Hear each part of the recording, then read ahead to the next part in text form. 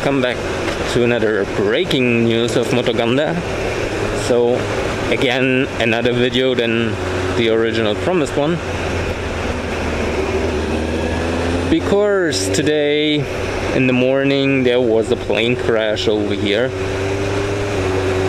and while I'm checking if I find the crash site, let's talk about what happened here.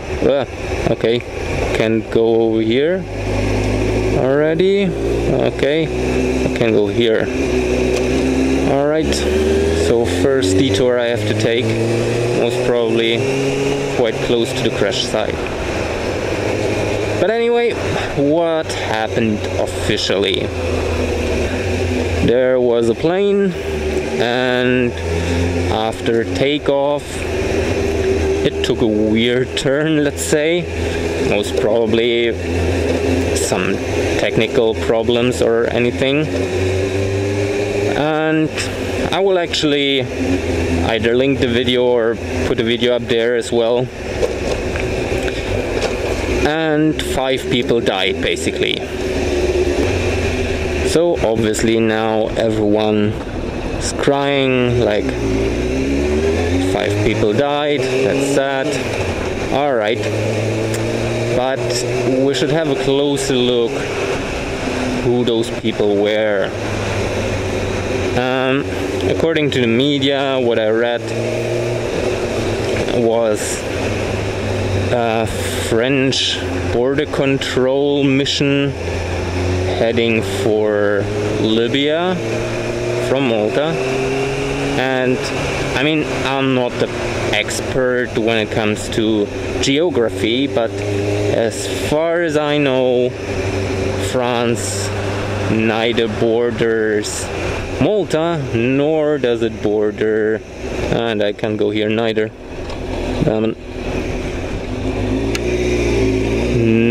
nor does it border Libya. So that's the first weird thing there.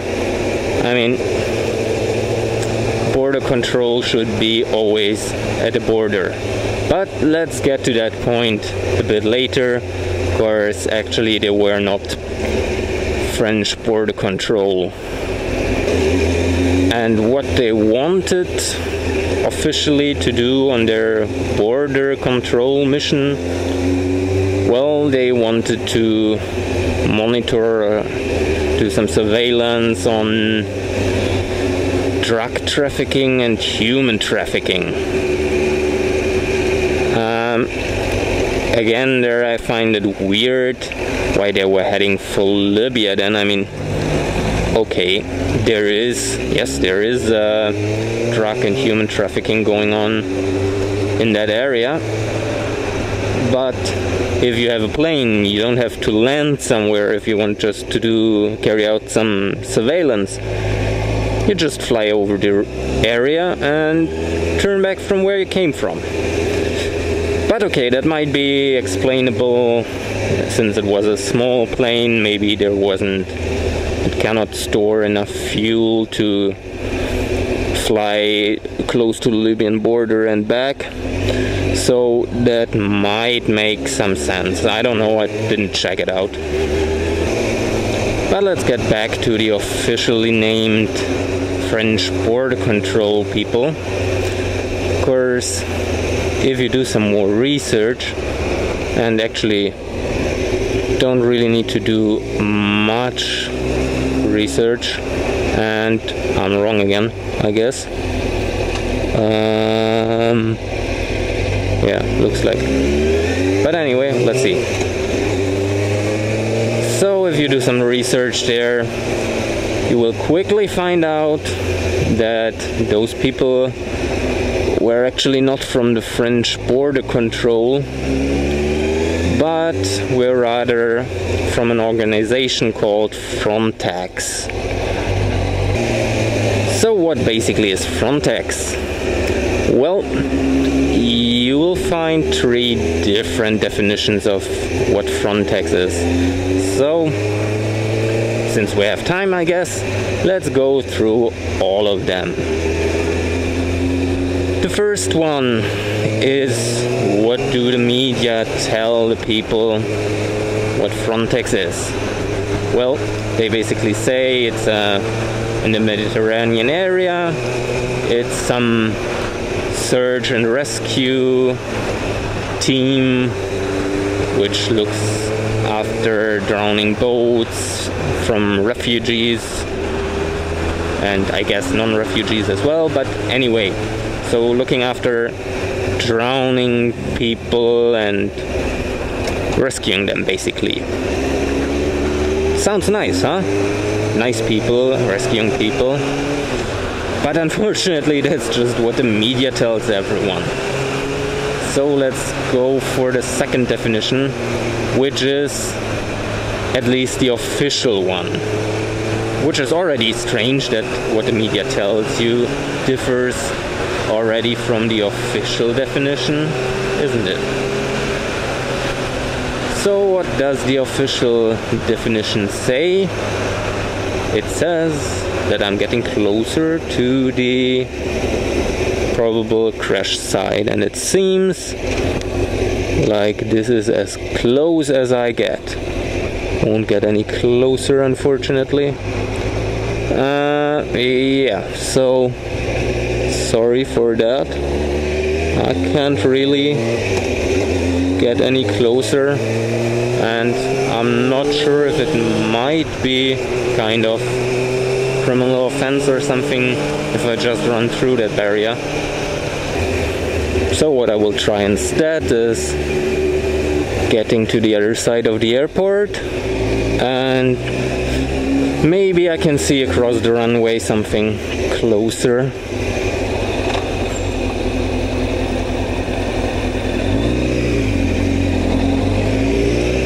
But in the meantime, let's continue with the definitions. So the official definition says it's the European border control. Sounds already slightly different to a search and rescue team. Of course, normally border patrols are not search and rescue. And well, so basically they defend the European border and are armed, so actually you could call them kind of a European army.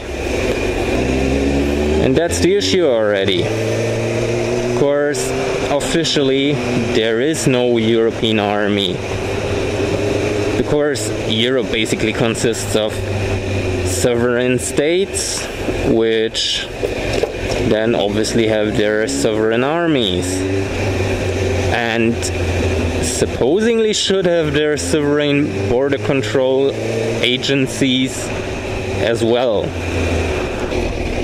And that's already quite close to the third definition, which is not really an official definition, but you will find it in alternative media, and in my opinion that is the closest to reality, because it basically says that Frontex is the unofficial and illegal, basically, yet still illegal, European army, which they fight over here pretty much to become the legal European army.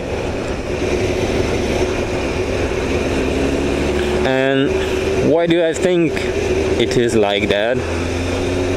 Well, they're armed as an army, they're acting as an army.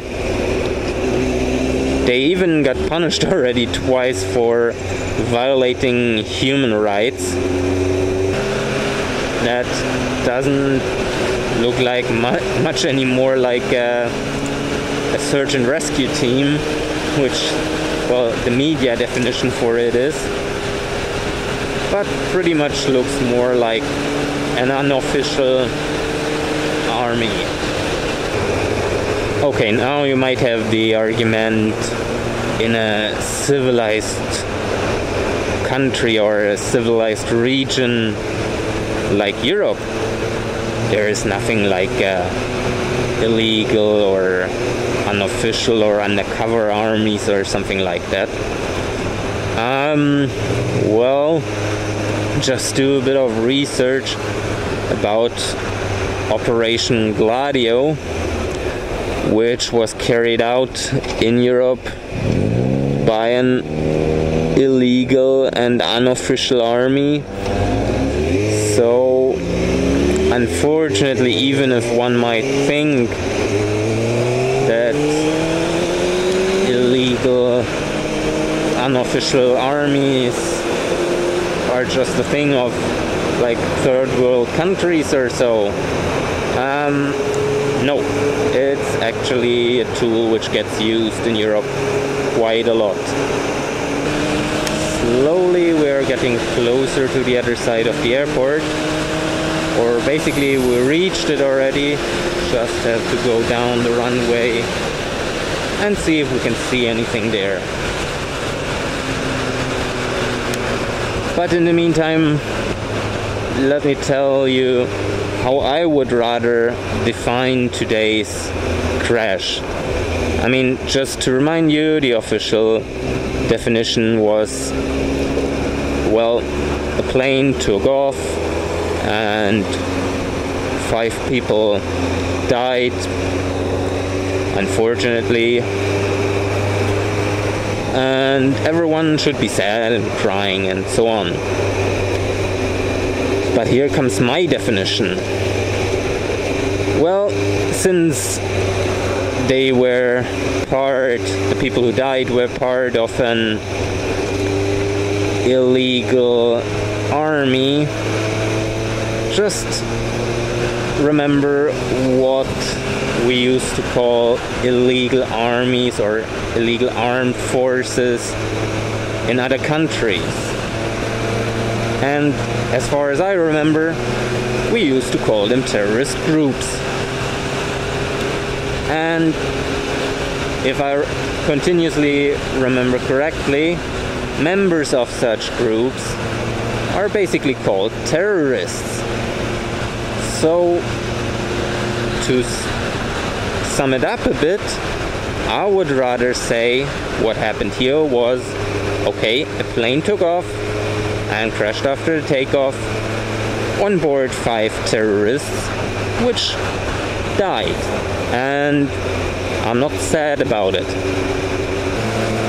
Or to phrase it even easier, would any of you cry about, I don't know, let's say if there would be 5 mafia people on board, or 5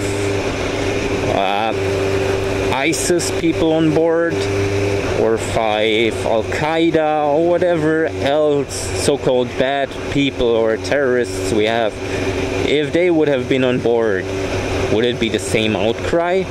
I doubt it. And for me personally, Frontex is not a legitimate army or border control agency or anything, but it's just an illegal army, which I personally would call terrorist organization. But anyway, we reached the other side of the runway, and I'm trying to spot something. Actually, maybe I see more if I go more up there. But so far, the crash site should be somewhere over there, where there is the buildings, like left of the buildings, next to the trees somewhere. It should be. But, well, unfortunately it doesn't look like you could see much from here. Well, sorry for not being able to show you any closer footage, but, well, seems to be pretty impossible. Pretty much closed down the area. Well, it was already this morning and now it's like early evening already. So obviously they closed it down by now. Well, I hope you liked the video, and if you did so, make sure to give it a thumbs up. And if you didn't subscribe yet, well, it's really about time. And well, don't forget to follow me as well on Facebook and Twitter, and even Instagram I have now.